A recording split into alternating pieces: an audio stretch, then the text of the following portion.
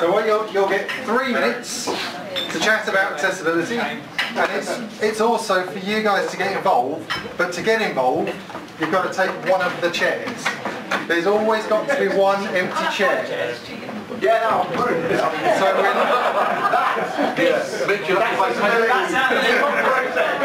sorry, you left my paper. So if you want to come and join in, grab the empty chair, but somebody else has to leave. Okay? So we're at 3 minutes.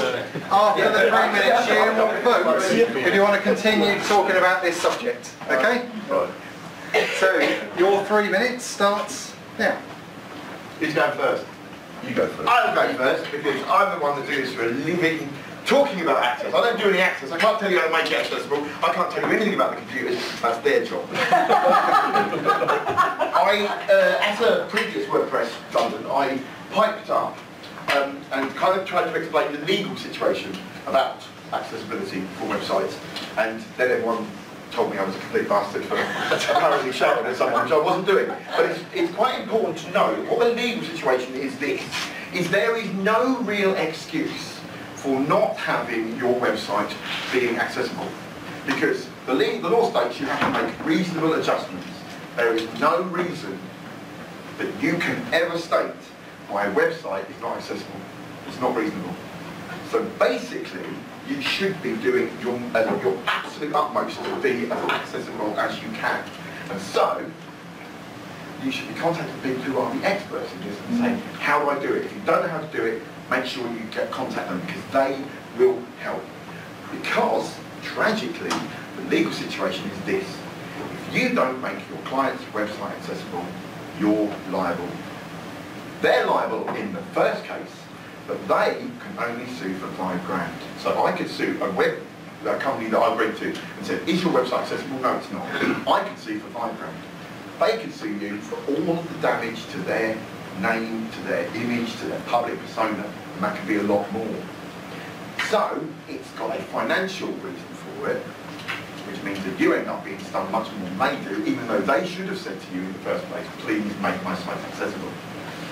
People don't do that because they expect nowadays things to be done for them. So if you get hired, people expect the site to be accessible. End of. It does, and it may impact on the way it looks. It may impact on design. I know I've had lots of conversations with people who went, oh, my site's so pretty. It's not, it's great, it might be pretty. But you've got to think, how can I make it pretty and accessible? And it can be done. And if you can't work it out, ask the experts. Because that's the thing about it. This is one of those communities where you can all work together and support each other. And it means that if you make WordPress accessible, the access leader, then what will happen is people will come to you because there are so many businesses out there at the moment that are screaming, how do we become accessible? And the answer is always internet. You can't make your building accessible, it costs too much, not reasonable. But it is reasonable to say, we can make that business online, and it's also legal. So they can say, well, you can't come in the shop, but you can get online and buy everything you want because we've made it all accessible. So what you've got is you've got the market desire to do that. The market is desperate to find a way of becoming accessible the cheapest way possible, and that is always online. Okay, so that's your 3 minutes. So now as a vote, do we want to continue this discussion? Not sure, or don't want to move on? Obviously we want. That's a thumbs up. So you got another 2 minutes. Okay. I think it's like Graham, Right, probably. Okay, I can talk. Now, some of you have been coming to WordPress London for a long time, and some of you are new members, and some of you have been coming just for a short time.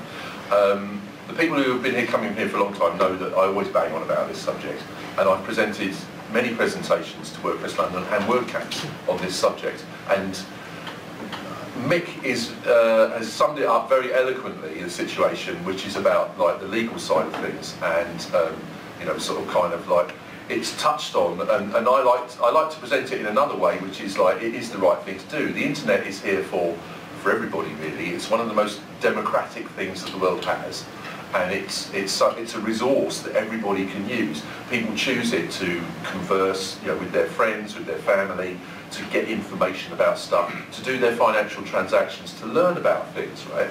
And it's not rocket science to actually make stuff accessible. And to echo what Mick says, most designs can, of websites can be made accessible if you know what you're doing.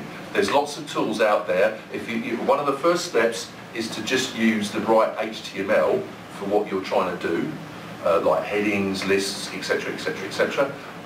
And then also there's other stuff on the top of that, with especially when you've got JavaScript involved. There's a whole area, big wide open Alice in Wonderland area, about ARIA, which it stands for Accessible Rich Internet Applications. And so this is where, if you've got Ajax on your page, things update. You've got tab panels, you've got accordions, you've got modals that open, etc., etc., etc.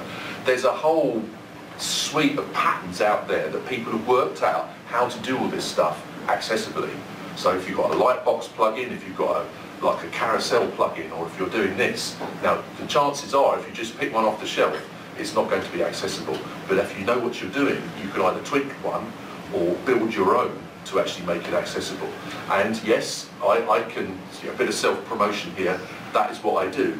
For a living, I do some WordPress stuff, but I actually help businesses make their websites accessible. That's what I do for a living. Can't force you there. And other votes. Do you want to carry on? Not sure. We'll move on to another subject. I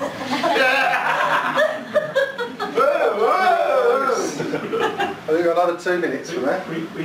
But it's a discussion, so any of you guys, if you want to get involved, come and have a seat. Can we just shout questions? Get in the seat. Go on.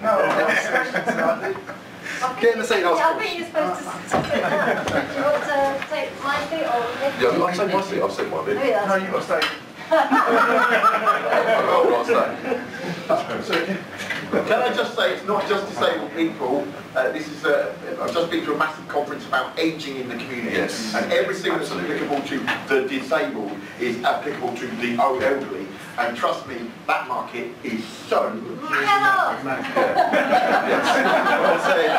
Think your parents, think your grandparents. So, what is the definition of an accessible site with minimum requirements? Is there any set in stone? No, there's nothing set in stone. There's a series of guidelines. The WCAG 2 guidelines, the World Wide Web Consortium produced these guidelines in about 3 or 4 or 5 years ago now.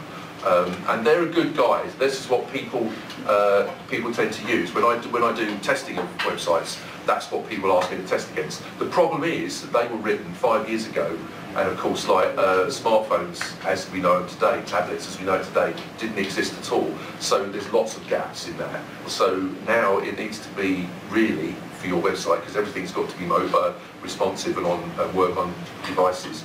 And if anyone wants to, when we go down the pub later, if anyone's got an iPhone, I can show them that there's a nice screen reader that's built into every single iPhone in this room, every single iPhone, iPad too. And so it's all about, like, there's a whole extra series of things that you need to do to actually make it work on your mobile devices. So there's no set in stone? No. Minimum requirement? No, because there's so many different, the problem is it's not just about blind people. It's also about people with motor impairments who can't use a mouse, so they might use voice recognition software, or they might just use the keyboard. It's about people who are deaf. Or even dyslexics. Dyslexics, yeah. I mean, because like actually blind people is quite a small, actual number in the populations around the world. There are a lot of people with sight impairments, like people who can't see that well, who might want to make the text really big so they can see it. People who are colourblind, vastly outnumber blind people, and dyslexics, people with cognitive impairments, like people with autism, ADHD, etc., etc. So it's a whole wide, so you can't say you can't do this, and this, and this. It's actually quite a tricky one, and I admit that's why a lot of people don't try, because it's like there's no clear goal post, because you're kicking at like 39 different goals and trying to get a ball in each one. That's basics. We'll do that. yeah, that's fine. That's probably said enough now. Really good. You want another vote, so we're going to carry on? Not sure, or move on to another subject? Another subject? Okay, so the next one, stay there. Oh, Juggling. Doesn't seem to think. Hacks and attacks. So we're talking more security. Now actually, I put this one up there. Come and sit down then. I will come and grab a seat.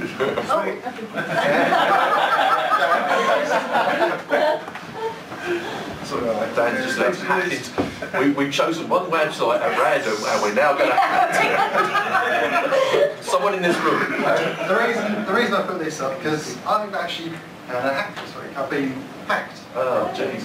I ended up with this in my server. Now, quite often people don't tend to actually be quite open and talk about the fact that they've been hacked and there is a problem. But actually, I wanted to be open and I wanted to discuss it with you guys and just get feedback and see what you guys, if you've had issues or problems yourselves, has your host solved it quickly? Have you solved it quickly? How have you dealt with your problems?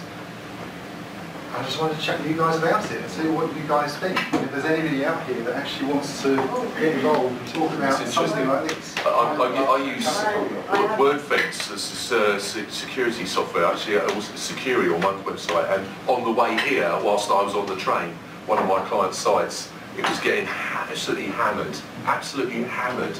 I was getting like endless emails saying, you know, like loads, such and such a IP address is trying to log in, which is nonsense. You know, it was just a brute force attack, and it lasted for about 10 minutes and then it stopped because obviously they didn't work successful. But you know, I think this came in via a plugin. I'm fairly certain I know where it came from, but it's wasted nearly 2 days of my time trying to get to the bottom of it and get rid of what's gone on here.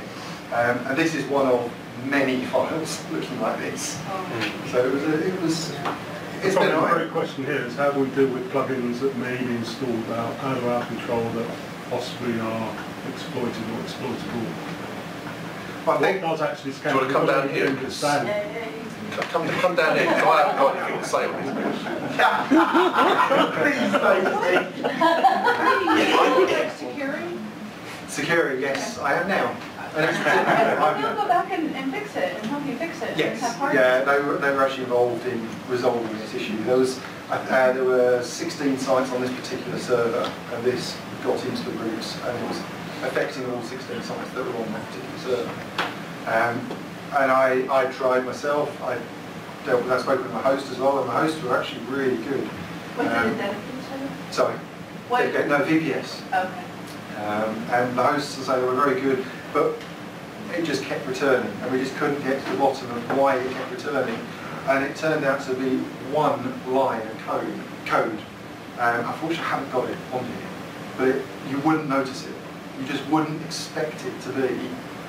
Was it malicious, or was it just insecure? Yeah, it was malicious. It was sending email through the server, so it was just sending a spam.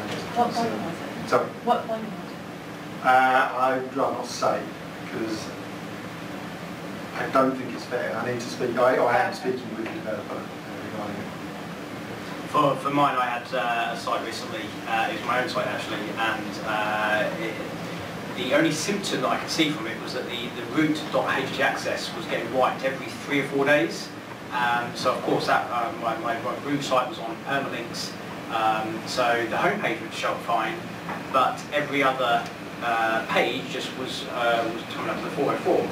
So I've left it a while. I mean, for mine, I wasn't necessarily using this as first line marketing, so I wasn't too bothered that my own site was infected, which is probably critical of myself. But then I looked into it further as to why this was happening, and yes, the site was totally infected, and with my host, we managed to get rid of over 1,000 files that were either infected or malicious. Most of them, I think 858 of them, were exactly the same file that had been implanted into the site, and it turned out that this particular file was basically taking post data and basically 60/40 decoding it, which I just saw up there somewhere, and then basically eval in it, which may or may not which is down there somewhere, evaluating it with a PHP. So basically they were sending a post request to my site to a particular file and then running that PHP. Now, of course, I can and everything like that. So we've got rid of all those files, and we have checked the database, nothing there, and hopefully now everything is sorted and the htaccess hasn't been wiped. But one of the things with being wiped every kind of 3 or 4 days is that I can see when these new files are created with the random file names, 4 or 5 kind of random characters each, was a kind of really nice timestamp of when these attacks were happening. And because I've left it so long, it's like it just built up to over 1,000 files, quite literally, of malicious files. So, pause there. Do you want to carry on? Not sure, move on. Carry on? Yeah, we've actually only probably got 2 minutes left anyway.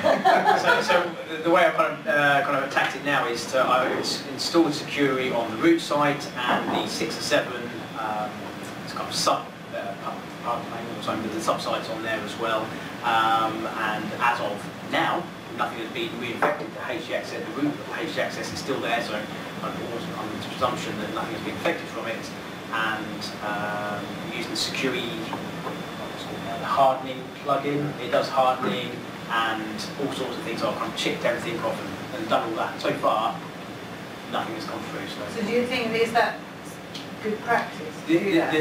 Well, yeah, I think it's definitely a good practice. I think iThemes has also got an aspect of it that will check. It knows what the root file should be for a particular WordPress version or what should be there. So even like the PHP_error log file shows up as a potentially, hey, I don't know what this file is. You need to say yes, that's fine or not. So even that it picks up on. And then if there's any of these random files being generated, obviously that will show up there as well. So better now than later. This file, error.php, you wouldn't really expect that. It's not a known file. Sorry, for a non-developer, where would the file be? I found this at the root, so it was At the root. Next to WP config. Okay. But they were actually dotted throughout multiple installations. Okay. So, one. Oh, you say it's 16, yeah. One of the things I want to, given with any site now. one of the things that well, the symptoms, it was actually a host picked up on the fact that mail had been sent from the server, bulk spam. One of the things that because I had a client site hacked in the autumn last year, and it securely dealt with it and everything like that, but over the time I then put some more plugins on to see what was going on. There's one WP audit or something like that which notices changes with files and just like, and I noticed that just before Christmas that a whole load of new files started appearing, and in the end we tracked it down. It was basically, it was the FTP, someone had got hold of the FTP details, right? So well, it was for a client, whether or not someone, they'd broken into the email account of my client, because obviously I hadn't divulged them to anyone.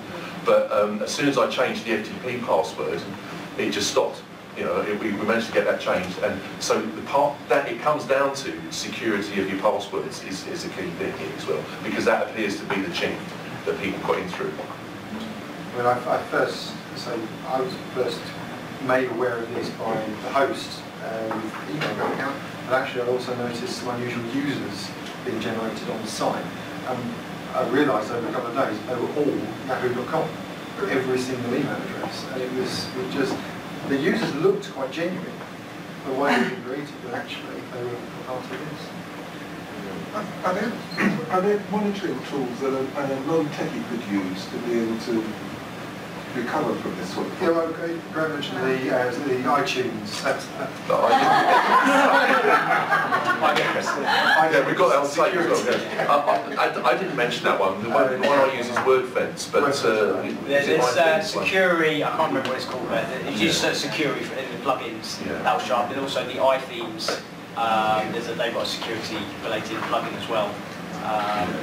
WordFence is very good, but they're all slightly technical, but very advisable to the extent. But I think part of the lesson learned for me was hosting and making sure that you've got a good host, somebody that you know is going to be also on the ball, basically. Making sure that this kind of thing isn't going to carry on. If anyone is actually looking after a server, maybe they don't have that control over the sites where you could say, you should have this WordFence installed. You may not be able to do that. You may not be able to control what usernames people use. Then one thing that we've been using is something called fail to ban, which basically runs on the server, monitors the log files for, well, how we set it up is failed login attempts. We're getting the password wrong, and basically will block them at the server firewall level completely from the entire server.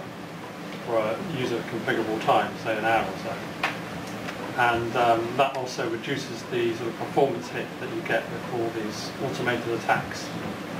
That if you are using a WordPress plugin, that is still having to be processed in PHP, which is a performance hit.